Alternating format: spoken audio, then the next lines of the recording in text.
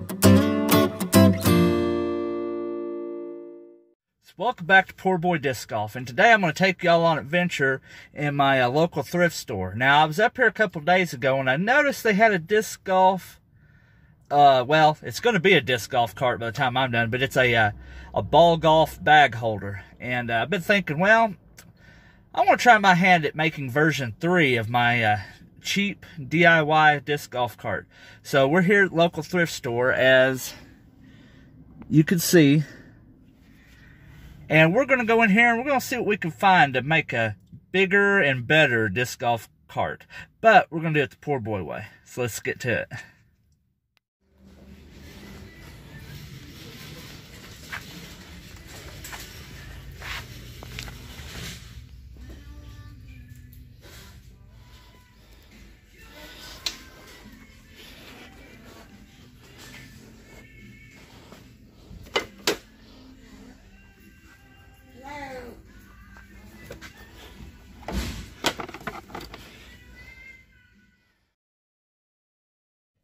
Okay, just got out of Father's House thrift store. Got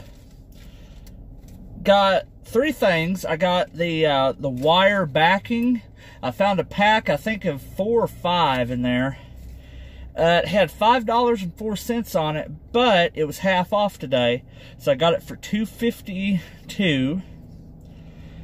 I got a little basket for, let's see, for $1.04, or no, wait, that's the wrong one. Now I got it for $2.04, but it was 25% off, so I got it for a little less.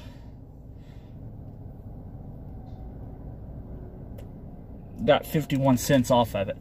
And then the cart was $5.04, and I had to pay full price for it because it was one of the new arrivals. But cart does have a little thing, so I'm going to basically use all the brackets I have at my house, see what I can find to do it, and I'll do a little montage of me building it. So stay tuned. Disc golf cart version 2 was okay, but I think I could build a new one. Even bigger, faster, and stronger than the first one. Okay, so looking back at version 2, you know, I added this kind of mesh backing for bag support so it would sit on this, but also had this for like my camera bag or an ice chest, or if I had like some practice disc, I could put it there.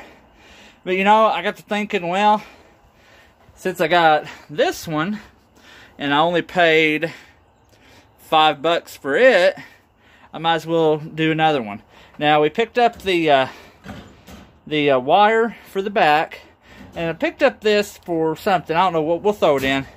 Then I went to Walmart and I picked up these T-brackets.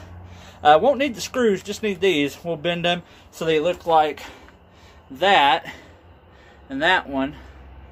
That way it'll hold the wiring on. Now, the difference between the new one and version 2 is this is a lot wider and narrower, while this one is a perfect square. So we're out here in my old workshop, and we're going to see what we can do. So let's get to it. We're going to take this off, and we're going to try to move it all the way down here if we can. That way, we might even move it to right here. The way the bag does sit lower, and we might do some other things up in this area for like a tripod or a stool, and my disc grabber on the other side, or an umbrella. So let's get to it.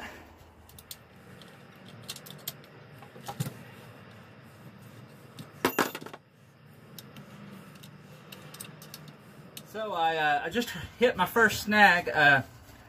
Just realized that this has a backing, so it's going to either have to be at the very bottom, or we're going to have to cut the backing off. So we're going to take the bottom off of it and see what happens. So, got the bottom off and put the little thing. This is I figured it'll go about right here. That way we have a little bit left, or have a little bit of this left. That way it can go to the on the ground. We'll put like some kind of stopper, or might put the old one back on it. We'll just see, but this is the progress so far. We used the same size drill bit as what the bolts came out of it the first time.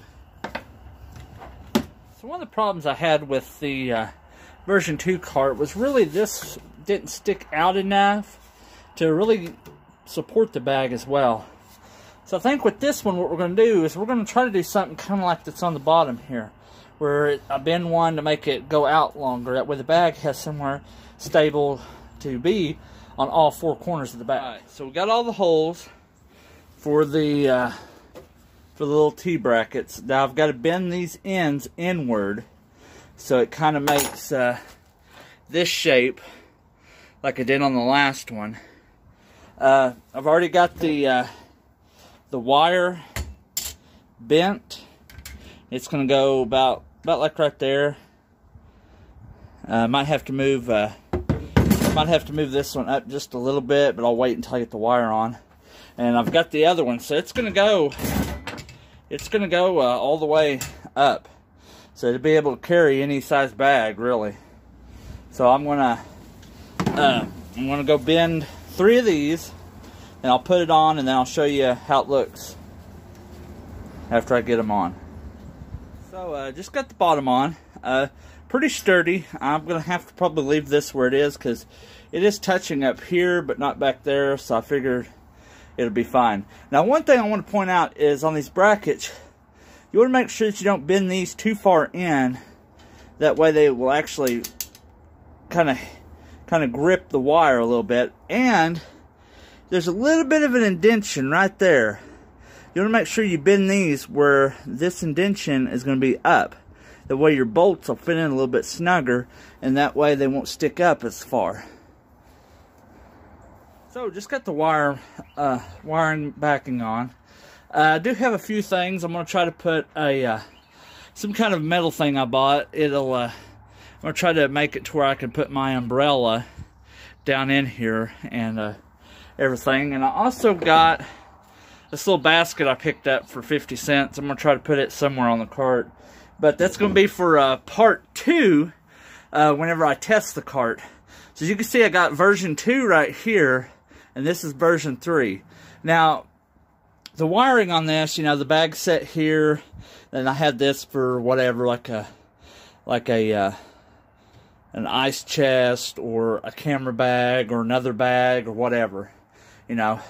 But this one, it's all one big thing, so it'll be able to hold a pretty good sized bag. It'll hold, you know, a big bag or a small bag or whatever. And to keep it from falling off, you know, I should be able to put the straps through here, or I could just bungee cord it together, you know. I've got to make some kind of bracket up here to hold my camera when I'm out filming.